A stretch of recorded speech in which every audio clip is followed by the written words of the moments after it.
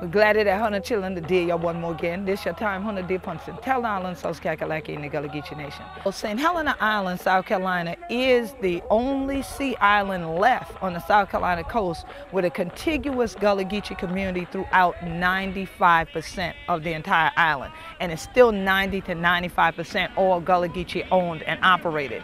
So when Hunter want to see the true thing and want to know who we be, this year the way Hunter have to come for see week for truth. Because we have on St. Helena what's called a Cultural Protection Overlay District, which is part of the Zoning District Standard Ordinance. So it prevents things that would be detrimental to Gullah culture being built and created on St. Helena. So in St. Helena, you still see open space. You don't even see gates largely around people's own yard unless they have a dog, a horse, a cow that they don't want to get out. Other than that, you see us living in the wide open the way our ancestors did. You still see us farming, you still see us going down to the creek, catching food, you see all that wearing on Hilton Head. You would only see that usually if a festival or someone stages something for you to actually get a glimpse at it. You're using your hands It's to good do good baking things. food. I don't like things out of the can though. Right. I don't like things out the can too bad. It's too much things out the can.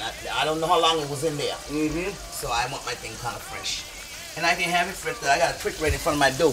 I can catch all these foods that I make here now. The fish. I can even get the peaches around here right off the trees. They were just growing the other day. What's interesting is a lot of people will come here now to Beaufort County, South Carolina, and the first thing they think about is the beach. Second thing they think about is golfing, because the world has come to know Hilton Head, which is a major golf resort, and Fripp Island, same thing.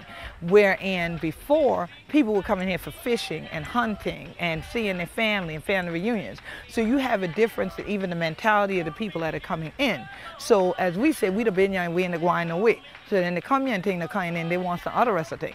So now the new people who are moving in, they're looking for a commercial atmosphere and recreation, wherein the people who lived here are looking at cultural continuation. So you look at family compounds where you could grow your food, where you could just walk down to the creek and catch your food, where you and your family headed to shrimp together and you did everything right there.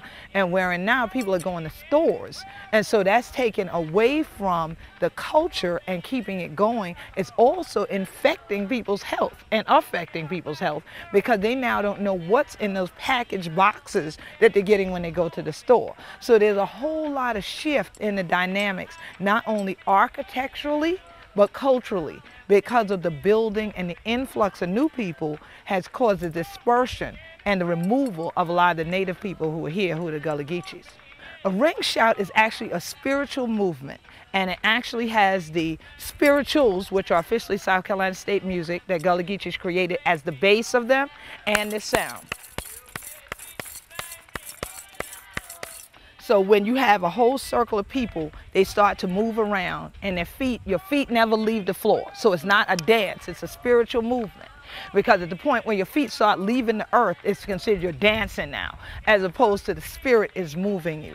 And so you have people that will go into trance, you have people that start speaking in tongues, you have people that are still singing, you have a whole cacophony of connection. There's this whole syncretization of Africa that happens when a shout is truly happening. Now people are out here staging this. That's what we call ring play. That's not a ring shout. A ring shout happens in the spirit. And it's only guided by the spirit. So you can't say how long it's going to be. You can't say, oh, you start now and stop now, or at the end of the song, you're done. It doesn't work like that. So however the spirit continues to lead it, the drums are there, the stamping sticks are there, the feet are there, the hand claps are there, the voices are there. And so it all carries. And so it just goes on until the spirit brings it back down. And then you go out with a whole new energy. Oh, well, usually if we greet one another, say, what going on? How hunter to do today? Howdy body, thing like that. So that's how we usually would greet one another. So it could be any one of those things. Most times you just be, get out, how hunter to do?